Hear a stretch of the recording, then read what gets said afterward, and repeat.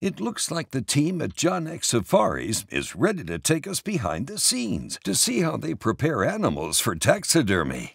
You know, another neat thing that was tied into our zebra adventure was the time that is spent to prep that.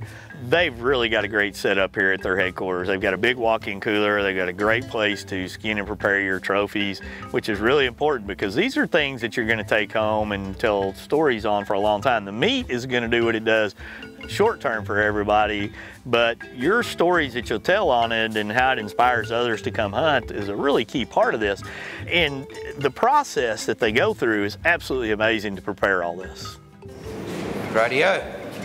So the meat's in the cooler, we're all happy about that, and let's work with the skin. We're going to take it that side. Into the salt we go. So Wade, what we've got here, bud, this is basically our salt pit, so we try and keep it separated, completely separate from the meat processing side. And we've developed something very unique over the years where we not only put a bed of salt, but if you look underneath here, we have air. On top of that, we have salt. So salt absorbs moisture, right. Wood absorbs moisture, as well as air. And now, these guys are doing what we call rubbing in the salt. So we're rubbing every single inch of this and then covering it. Wow. And then we change our salt here, I would say, twice a month. We change salt. The guys here have a very good feeling for it. Most of these guys have been at it for 30, 40 years with us. They have a very, very, very good feeling about the salt. And when they're salting, I give them free access to use as much salt as they need. So in a season like this, it's nothing for me to use up to 750 bags to 1,000 bags of salt. This is protecting the memories, you know, of the lifelong memories in many cases, and beyond generations. Absolutely. So it's an important step. And what you're seeing here right now, this skin will be in here for about 5 days, 5, 6 days, okay?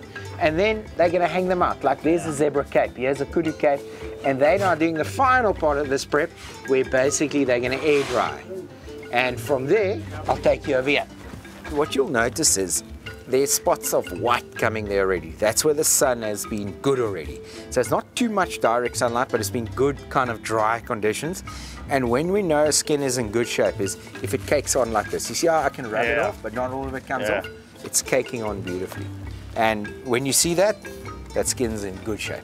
Then the taxidermists can obviously do their magic. But from here, we fold them, we put them in our container where they're stored safely, and we would have them out of here in under 3 weeks from the time we hunt ends. Normally 2 weeks turnaround, 14 days, I've got them out of here, and I get them to the taxidermist. What a cool glimpse at how the team takes care of these animals and, by extension, takes great care to preserve the memories of their hunters.